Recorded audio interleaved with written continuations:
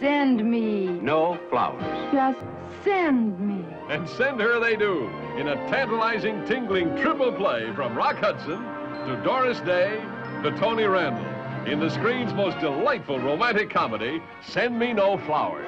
But listen to Doris sing. Ever since the day that you went away, you've been sending flowers to me. Send me no flowers today. Instead of sending flowers, come back to me and love me just as I love you.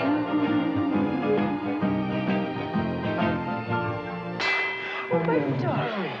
Oh, my darling, are you having another nightmare?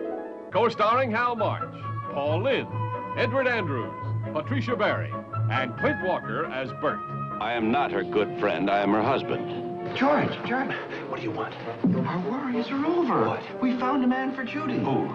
Rock's out to find Doris a husband. But why? Well, what is she, a strip or something? Doris is out to clobber Rock. But why? I'm an innocent man. And Tony is more bewildered than ever. But why? Ye gods, you've got cold feet. Complaints, nothing but complaints. I could complain a little too, you know. You ever cut your toenails? I suspected him of having an affair with another woman, that's why.